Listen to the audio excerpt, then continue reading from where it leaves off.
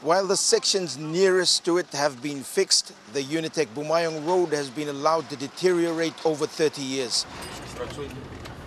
It's taken one full term of government to end without any action. Now, a new group of politicians are reigniting the discussions over the UNITECH Bumayong road. But I'm not going to try to put the blame on everyone. It's a collective thing. It is within our city. I'm going to do my best to work with the Department of Works. This is an example of the bureaucratic inefficiencies that exist within the government system. The road is the responsibility of the National Department of Works.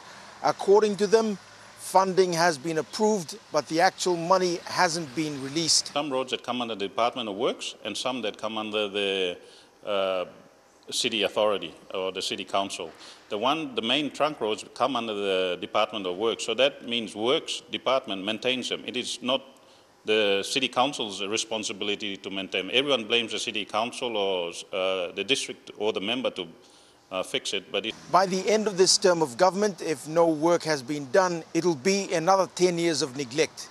The people who live along this road are angry. Same road is established and some like this come now. The man win na go to em ni na tindi na sa street sa road. Primary school life plumi kam go high school no gota miranus la road. Till now me big la man finish.